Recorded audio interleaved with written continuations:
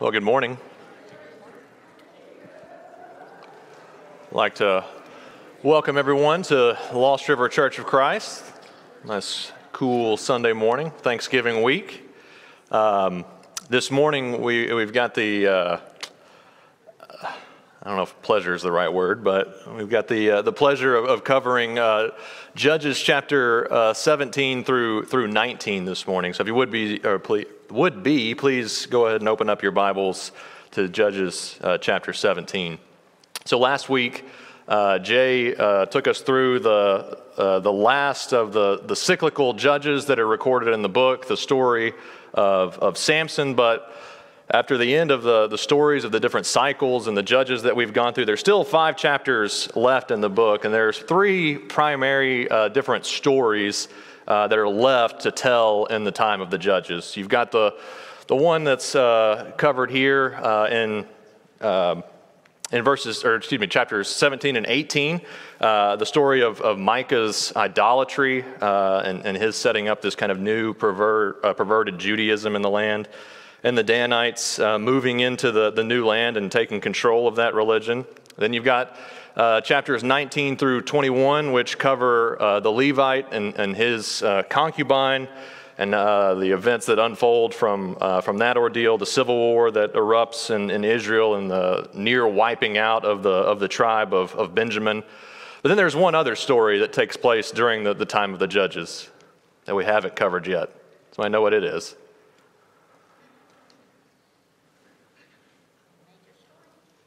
Yeah.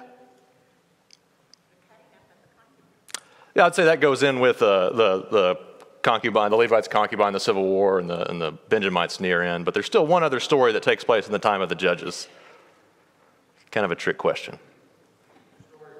Yeah, the story of Ruth and Boaz, right? That also takes place during the days of the judges, and we'll cover that when we wrap up our study actually in the book here. But interestingly enough, all 3 of these stories, they have kind of unique elements. First off, they don't have anything to do with a particular judge or a particular cycle or a particular oppression that's going on in the land. They're really just about what's going on in the lives of everyday Israelites, what's going on with the people themselves.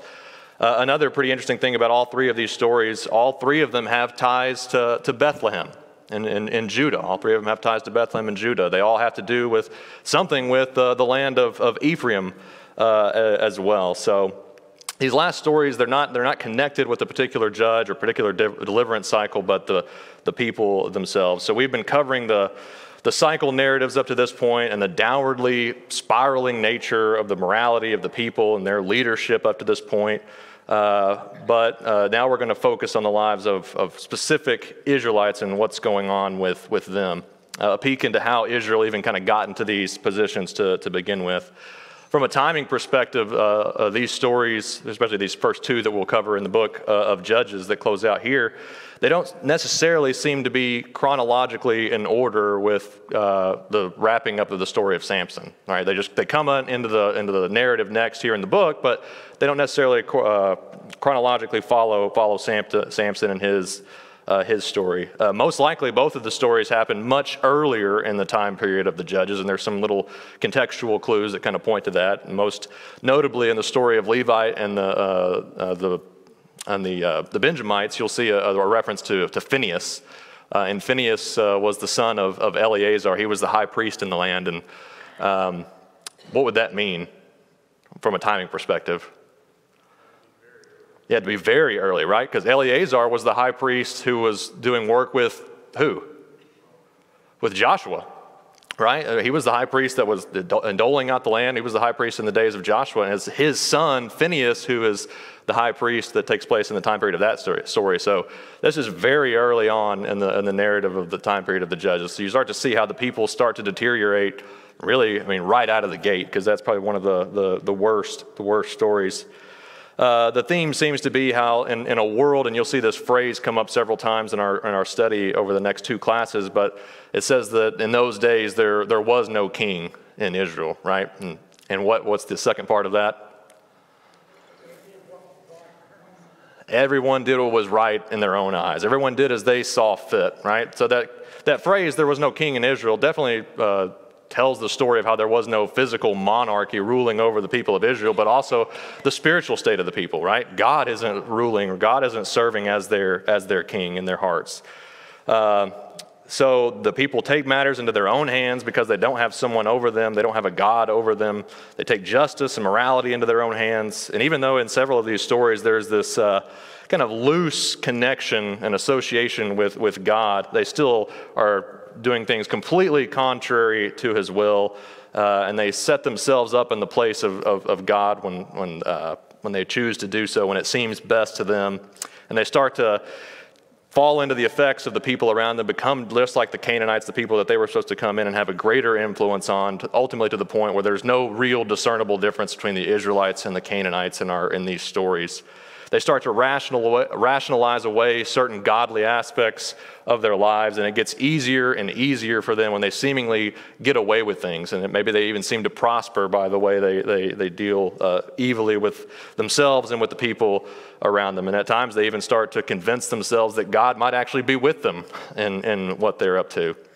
And it's kind of easy, I think, to be to be harsh on the Israelites and the judges during this time period, and understandably so, right? We've talked about the judges and their downwardly spiraling morality, but now we'll look at the people and we'll see how depraved and way off the mark they got. But I think the point being in the story of Judges is to look into these stories to remind ourselves that we have the capacity to be the exact same type of people, right? These are human beings just like we are, and while we like to convince ourselves that we would never possibly sink as low as these people do, we'd never deprave ourselves to such egregious depths, but the fact of the matter is that we have the capacity to do just the same dreadful things, both individually and collectively as a culture. The more we start to distance ourselves from God, the more we start to do what seems right in our own eyes,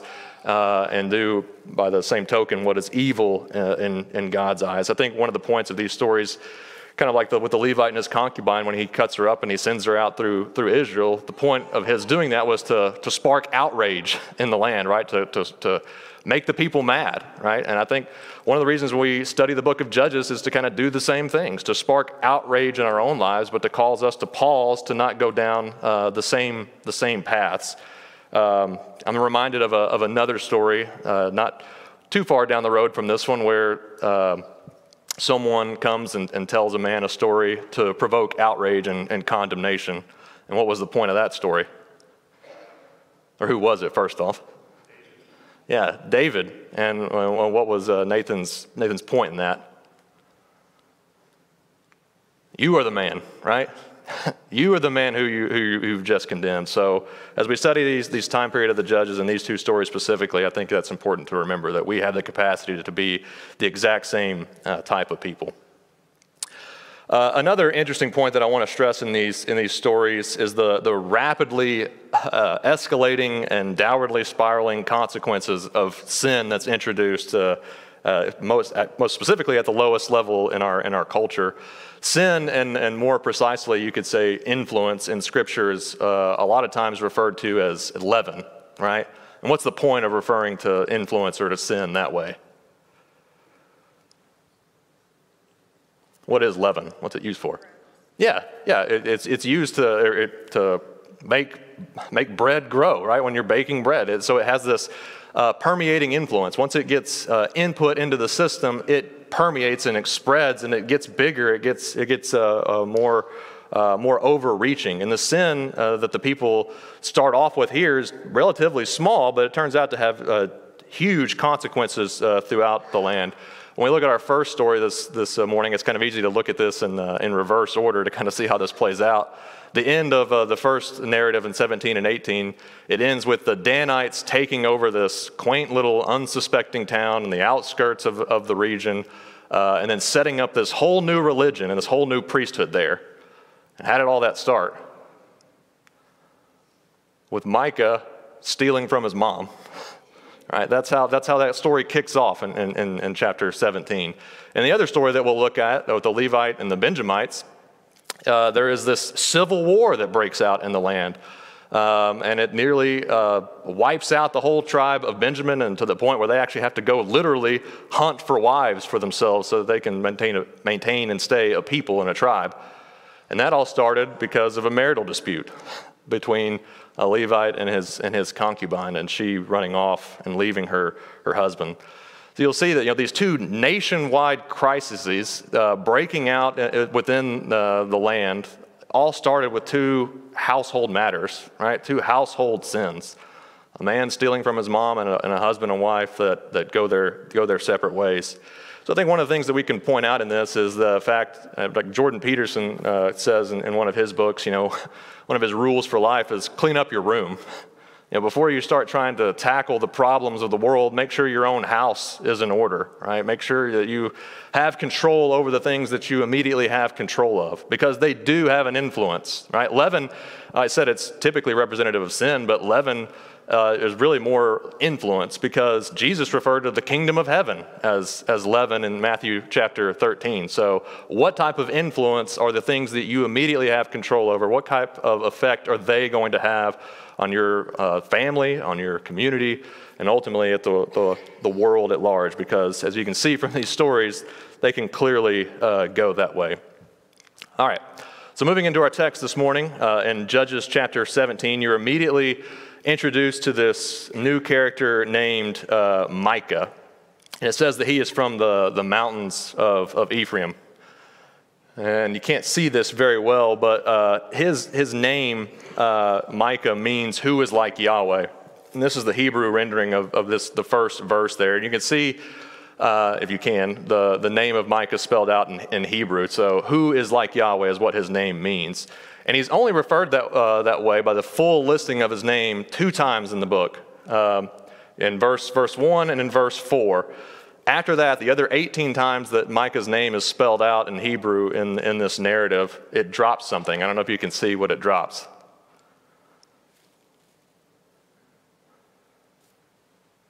It drops the Yahweh portion of his name, right? So if you can see how, the Y-E-H-U in the English alphabet is dropped from his name throughout the rest of it. So his name means who is like Yahweh.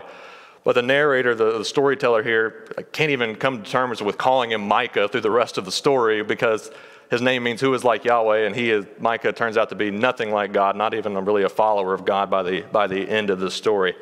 So I just thought that'd be interesting to point out there. But it starts out with him in chapter 17 confessing to a crime. We don't even have the story of how the crime was perpetrated or really how it came about. Well, what's the crime that he's confessing to?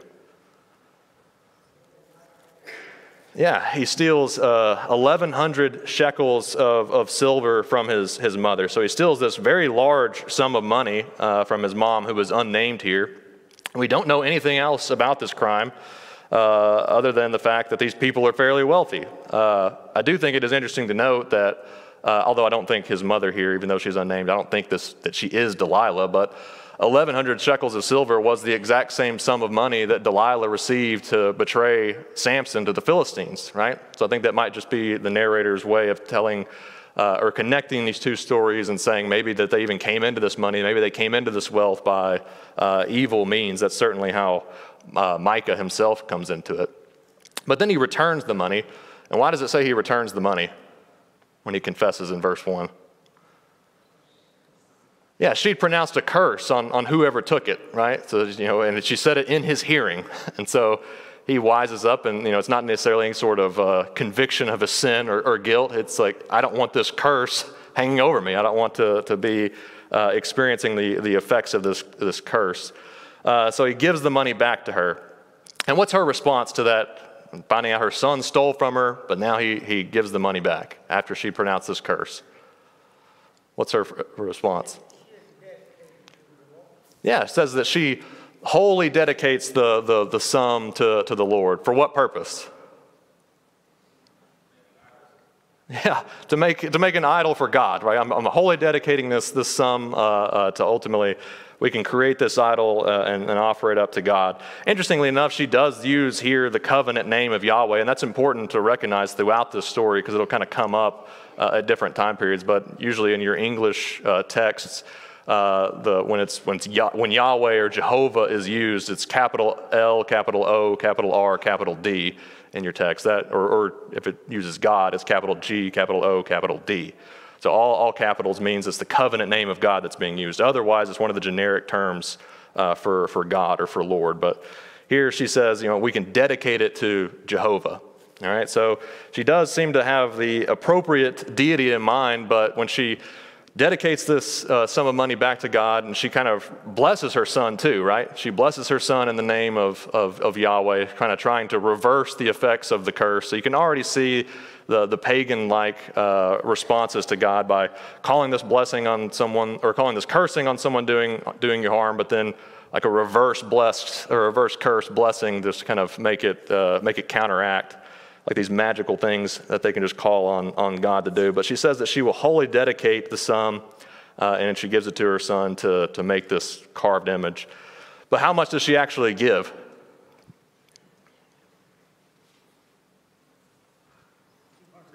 $200 shekels of silver. Now, I'm a professional financier. I do dabble in some accounting, and I can tell you, in my professional opinion, that 200 is less than 1,100 by a decent sum, 82% to be precise. So, has she wholly dedicated what she said she was going to dedicate?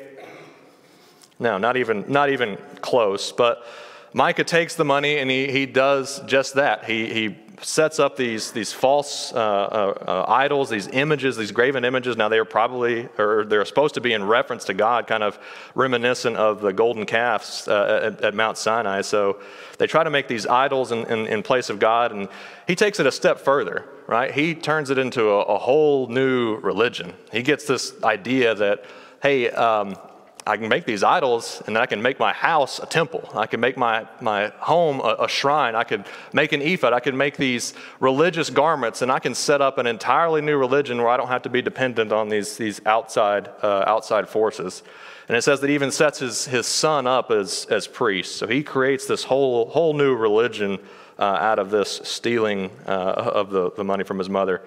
And then in verse 6, it introduces that first time we see this phrase, in those days there was no king in Israel, and everyone did what was right in his own eyes.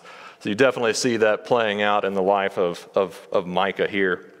Then next, in the next verse, we're introduced to this wandering Levite, who it says is from Bethlehem, and he's coming to town. And he's basically just this homeless nomad who's wandering around. First off, Bethlehem is not one of the 48 prescribed Levitical cities, so he was somewhere that he wasn't supposed to be in a sense. And now he's just wandering around. It says that he's just looking for a place. So he doesn't have anywhere to go. He's just wandering around looking for work. And it's kismet, right? That he falls in with Micah here, and they decide to make this thing legitimate, make this thing real. So he says, hey, I've got this thing going here in my house where I've set up this new religion. One thing I seem to be lacking is a Levite. So you can see even Micah has enough understanding to know that his religion that he set up truly isn't real. It truly isn't legitimate, because as soon as he sees a Levite, he knows, okay, well, this would be better. This would be better if I can do that. So he approaches the Levite and he says, hey, I'll give you a handsome little salary. I'll pay for all of your expenses. Why don't you come into my house and be a father and a priest to me? Now, it's interesting because it said earlier in the text that this Levite was a young man, right? And so Micah comes to him and says, I want you to be a father to me. Father kind of being an honorary title of leadership within the home. So he wants this young Levite to be the spiritual leader of his house, of his home. And how does the Levite respond to that? Yeah, I'm content with that. I can make that work. So he's like, yeah, paid to be a priest to a small family. That sounds pretty good. So the Levite goes along with it, of anyone in this possible story, the Levite should have been one to know better, to understand the law of God, to know that this is way off base. But he's thinking, I was homeless, now I'm not, so this must be good. Things are working out. And then an ironic turn of phrase, it says that when Micah does bring him into the house, it says that the young man became like a son to Micah, right? Now Micah had just called him to be the father in the house, right? Come into my house and be a father to me, be a leader. But it says now that the young man becomes like a son to Micah. So you can see really who is leading who. And because of this development, you'll see that Micah understood his religion to be way off base, but now he's convinced himself that if I have this Levite in my service, then God will surely look favorably upon me, right? This legitimizes what I'm doing if I've got a Levite here, and God will be pleased with what's going on. So, of course, none of that is true, and that should serve as a warning for us not to pervert the true word of God to suit our own ambitions or lack thereof. All right? So then the story moves on into to chapter 18, and it kind of switches scenes a little bit to the Danites who are looking for a new home. And they're in a bad way because they just can't seem to get a hold of, or they just can't seem to keep a hold of their allotted territory. It actually says there in verse 18 that their inheritance had not fallen on them. All right? So back in Joshua chapter 19, verses 40 through 48, you actually had the lot that was given to Dan, and the land that was given to them. Interestingly enough, they were the very last lot that was given out, but they were given land in the coastal, the western coastal lands of Israel. And actually in that section in Joshua 19 mentions them going up to Lashem or Laish here and renaming it Dan. So you've got the full telling of the story now here in Judges chapter 18. And then Judges chapter 1 at the beginning kind of talked about how the Danites were being forced by the Amorites into the mountainous region of their tribe. All right? So here's a map of where the Danites were supposed to be over here in the western territory along the coastal regions, kind of in the land of the Philistines there. But they were being pushed back into the mountains, and our text opens up here where it says they were living in Zorah and Eshtaol. And Zorah was where Samson is from or will be from, depending on the timing aspect of this. But these are border towns on the far eastern side of the land. So they're supposed to have this entire territory, good fertile land with coastal access. Deborah's song talks about them staying on their ships when they were called to action. But they end up all the way up here in the north in Lashem or Laish, in the city that they end up renaming Dan. So they end up a long way from home, a long way from where God prescribed them to be. Because they seem to be displaced and they don't have the ability to take over this land because of their own lack of following the word of God and following through on his command to take possession of the land with his support, they decide to take matters into their own hands. Right? Let's figure this one out for ourselves. So what do they decide to do?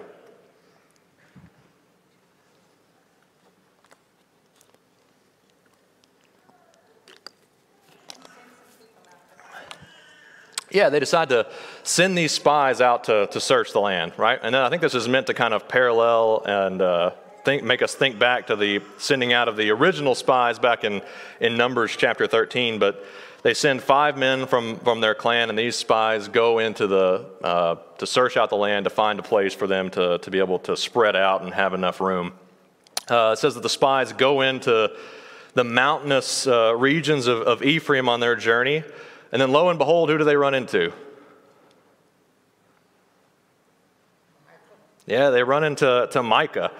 And as soon as they get there, they run into the Levite. And it says that they kind of recognize his voice. Probably that likely means they kind of hear his dialect, hear his accent, and they recognize that, okay, he's not from Ephraim.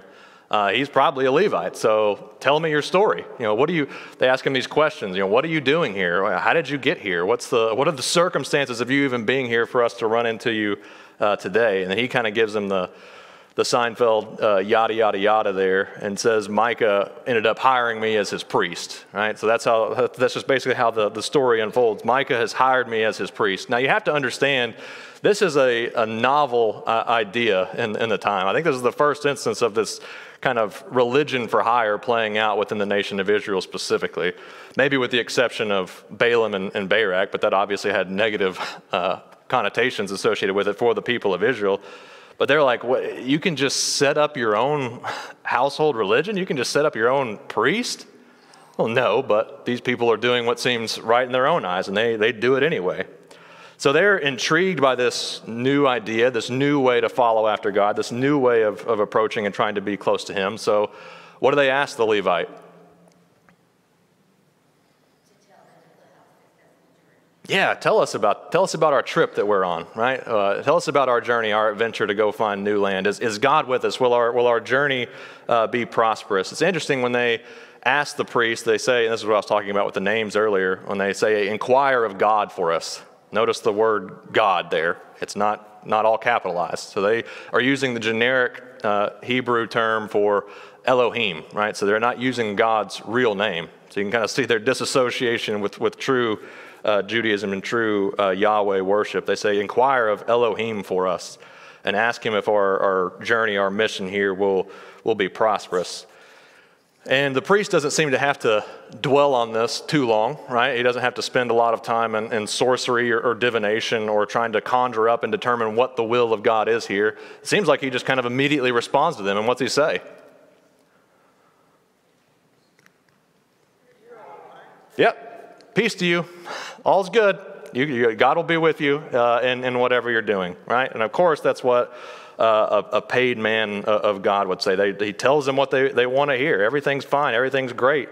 And of course, this again isn't true, and God doesn't have to do anything with this completely human endeavor that's playing out here. So the spies end up leaving Micah's house, leaving Micah's compound, and they make their way on up to Laish. And what do they find in Laish? It's good land, right? It's quaint, it's good, it's fertile, it's lush. The actual Lashem term that was used earlier means jewel, right? It's a jewel of a land. It's good land for them to grab a hold of. And what about the people there? Easy, right?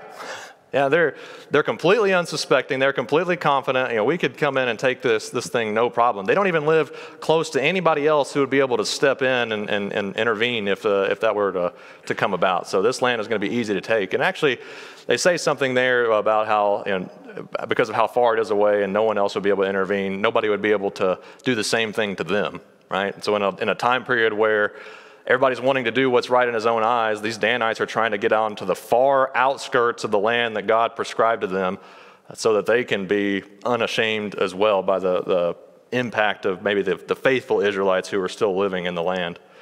So they go back and they tell the report to the people back in the original allotment to Dan, and they say, let's go. What are you waiting for? Actually, it's kind of interesting, and again in the Hebrew text, when they get to the Danites' elders, and they say, they don't even finish the sentence, right? They say, what is your report in English? The English fills in the word report there, but the word report isn't in the original Hebrew. It's like they cut them off before they could even finish the question. Like, you got to come. This is going to be great. Why are you guys delaying? We got to get up right now and go take it. It'll be easy. And they kind of recount how good the land is and how easy it will be to take. So it says in the next section that 600 Danites move on to go with them to take over this unprescribed land far in the north. And these 600 men get up and gather weapons of war to go on their journey. So this isn't some kind of peaceful relocation. They're ready to do battle. Now the number 600 seems kind of small, doesn't it?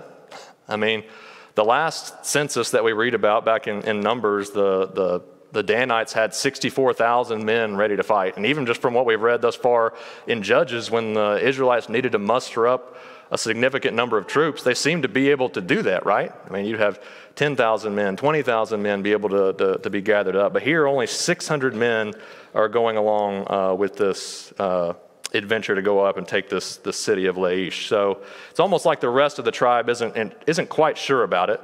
And they possibly stay behind, and then the rest of the Danites just kind of disappear from history altogether. But in any case, these 600 Danites and their 5 spies who are leading them, they make their way back up through Ephraim, and they stop at Micah's house along the way. You kind of see the dialogue that's played out here. It's kind of interesting. They're like, the 5 spies turn around and talk to the other 600 men, like, do you know what this guy's got here? He's got his own religion. He's got his own idols set up. He's got his own priest. He's got his own ephod. He's got his own way of approaching God. You know what we should do? And it just leaves it right there. Then there's no answer to the questions. Like, do you know what we should do? And the key is, let's take that for ourselves, right? If anybody can do that, then we can too. Let's take it and make it our own. So, it's kind of funny. One wonders why they even bother at all with these non-religious religious ideas, but I think that definitely plays into the part of man that has to have this fundamental desire to worship something that is supposed to be greater than themselves. But then we twist that and we make that into whatever we need it to be to fulfill our own desires. So the original 5 spies that say that they go in and they play it friendly with the Levite, while the 600 men of muscle wait outside, and they go in and they start boxing everything up. Right? They start taking all the stuff for themselves to steal and to take with them on their way up to Lashem. And it says that the priest outside and the warriors who are with him, the priest sees what's happening and he says, "Wait, what are you guys doing?" Right? And how do the Danites respond?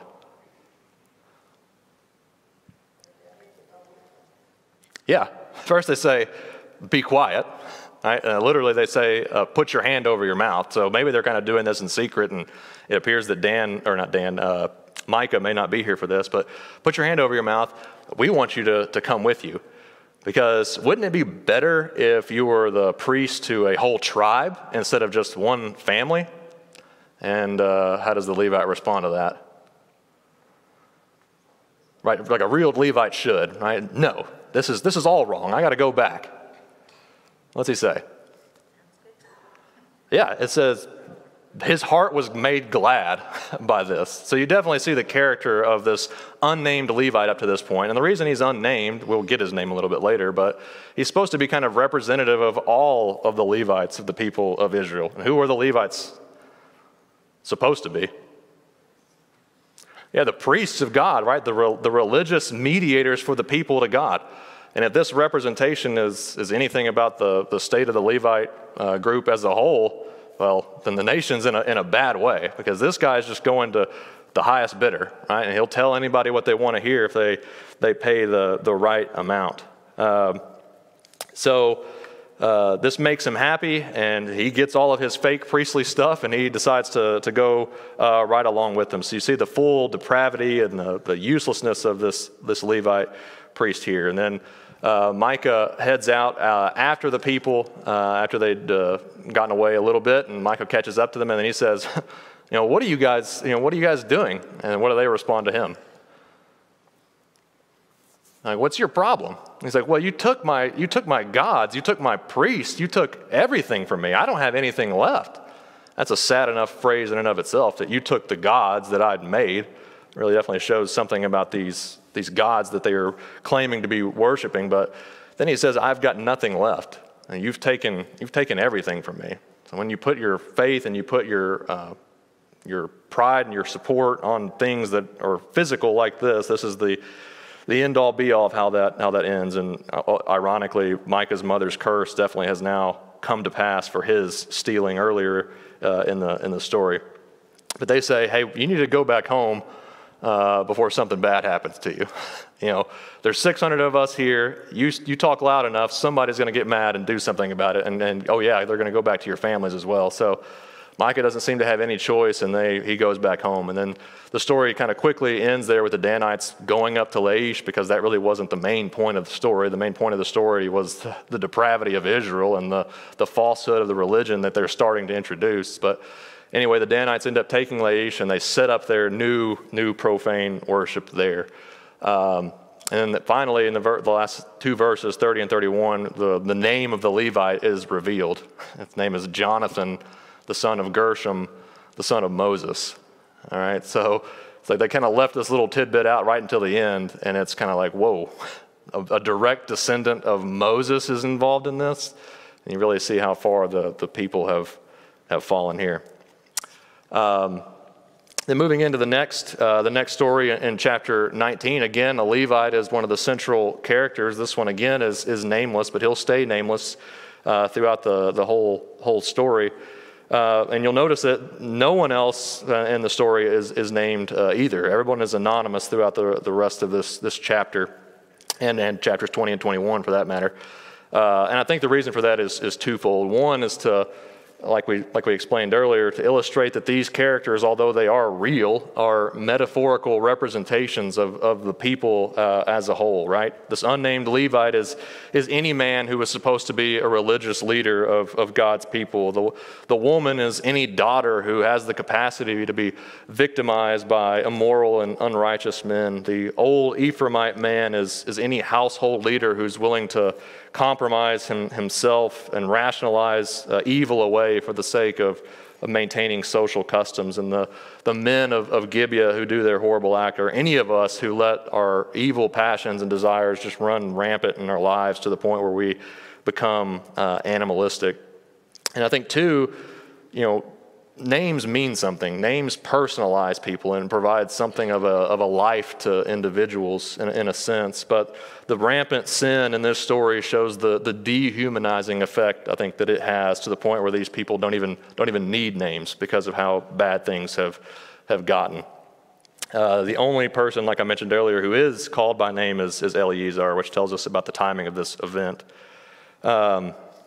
So it starts off in verse 1 of chapter 19, again, talking about the state of the nation. There is no king in Israel. It doesn't use the phrase that everyone's doing right in his own eyes, but I think that's implied, as we'll see throughout the rest of the story. But we're introduced to this Levite from the hills of Ephraim who's taken this concubine from Bethlehem. All right, so he apparently has bought this woman maybe from her house in Bethlehem. And you'll again see these central elements of the story. A Levite who is not in a Levitical town. It said that he was living in a remote area of Ephraim. You've got Ephraim mentioned again, and you've got Bethlehem mentioned again. Now, a concubine was something like a second-class wife, like something like a slave wife, right? She had to fulfill all the marital obligations of being married to this man, but without any of the legal benefits. And that's kind of covered in the law to a degree in Deuteronomy 15 and 21. But it says there, the second verse immediately, that she plays the harlot with him. And she leaves and she goes back to her home, back to her father, who apparently receives her. And immediately we're made to think that she's committed some kind of an act of adultery, like sleeping with another man. But the phrase played the harlot can have a lot of meanings, including just leaving, because in this day and age, there was no legal remedy for a woman to divorce the man. So her just leaving and going back home could be the playing of the harlot. The Septuagint adds this phrase that she was angry with the Levite, and she was upset with him, that she actually despised him, and that's why she goes back home. And based on what we find out about the Levite later, I think that can make sense, that he's not really of one of high moral character. But in any case, whatever the reason, whatever actually happened, she goes back home. It says that after 4 months, the Levite goes to get her, goes to bring her back. And when he gets to his father-in-law's house, it says that she receives him in, and then they all have a good time together, right? So he's like, I'm glad that you're here. I'm glad that my son-in-law and my daughter are going to reconcile, and maybe we can get this thing back on track. But they end up staying there for 3 days, eating and drinking, and everything seems to be good. And then you kind of got this excessive hospitality that the father-in-law shows on this Levite by trying to get him to stay the original 3 days, but even after that, hey, why don't you stay another day? And then why don't you stay another day? And then finally it gets to a point where the Levite isn't going to appease his father-in-law anymore, and he sets out late in the afternoon. And so even with that first little phrase right here about the excessive hospitality of the father-in-law, you start to see these connections between another story that's almost exactly like it back in Genesis chapter 19, the story of Lot and the angels that came to Sodom, right? Because that started with the angels going to visit Abraham, who shows them excessive hospitality, and then they go on into the land. So here's where we'll start to see these similarities. Now, they were in Bethlehem. That's where he went to go pick her up. And it says that they're going to try to make it back to Gibeah or Ramah, which is in the top left, and they decide to bypass Jebus or Jerusalem here. All right, and now they're leaving late in the afternoon. That was kind of a part of the story about them trying to stay around with the father-in-law a little bit longer. And they're about 6 miles or so from Bethlehem to Jerusalem. All right, so that's maybe about a 2 to 3 hour journey.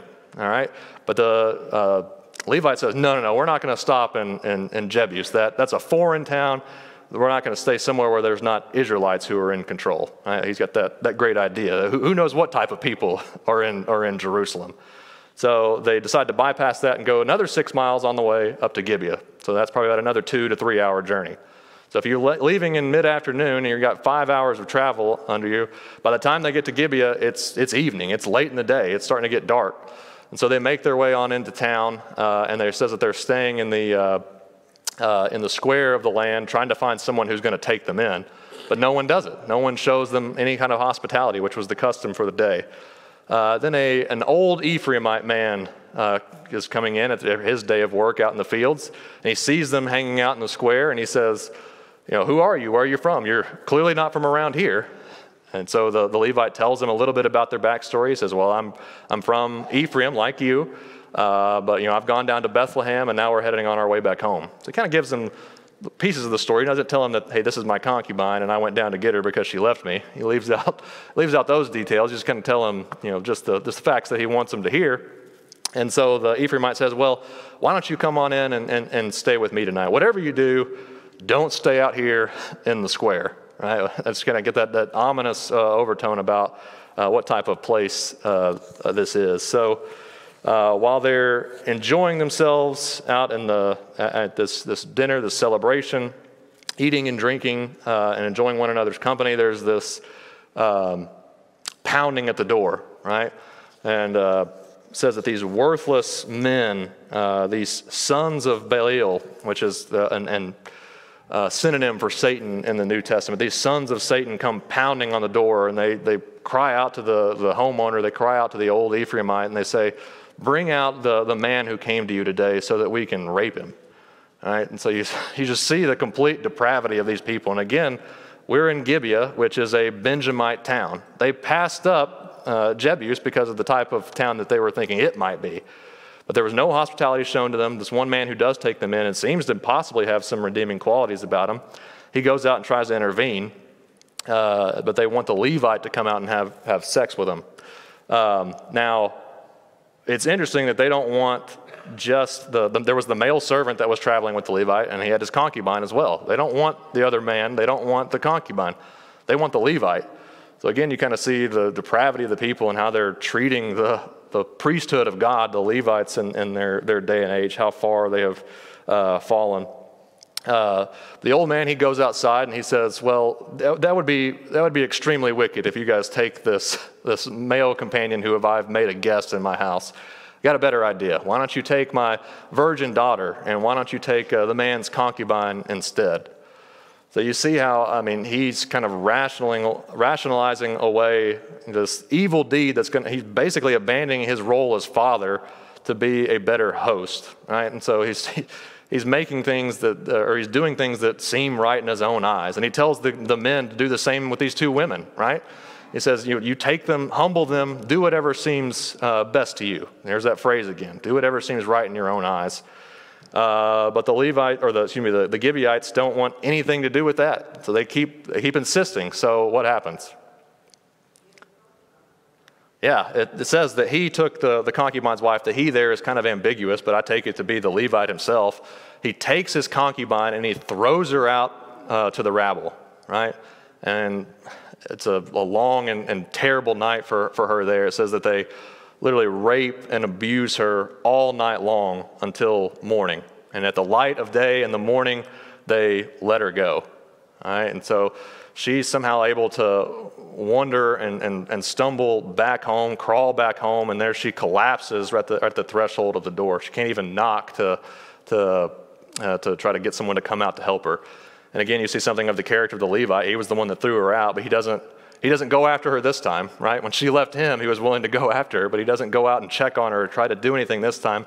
Actually, when he gets up the next morning, it says that this is after the light of day, so apparently he slept in, and he almost trips over her on his way out the door. It actually says, the English versions, a lot of them drop the word behold, but it says, behold, there she was on the floor. So it was a surprise that she was even there. He probably wasn't expecting to ever even see her again. But she's there lying on the ground when he leaves the next morning. And what does he do? Yeah, again, just an extremely heartless and callous way. He just says, get up, it's time to go. And she doesn't respond, but because the text here isn't really specific as to whether she's dead at this point or not. Actually, the Hebrew that it will say when he grabs hold of her to cut her up into pieces is the same word that was used when it says they grabbed her and threw her outside, right? The implication being by force. So I think it's very likely that it was actually the Levite who ends up killing her himself later when they get home, because she's damaged goods. She's of no use to him anymore. She's more used to him dead than alive. But in any case, he picks her up, puts her on her donkey, and they go back home. And when they get there, he cuts her up into 12 pieces. He kills her, cuts her up into 12 pieces, and sends her out throughout the land to try to stir up these emotional responses among the people to go back and get revenge on the Benjamites for the way they were behaving. So you see a people of God, this town who was supposed to be of God, being the Sodom of the story. I mean, you see definitely how far the people have fallen. We're definitely in need of a redeeming story, a good story, especially after one like the one we've studied this morning, but unfortunately it won't come for a while. Jay will pick up on Wednesday with chapters 20 and 21, and then we'll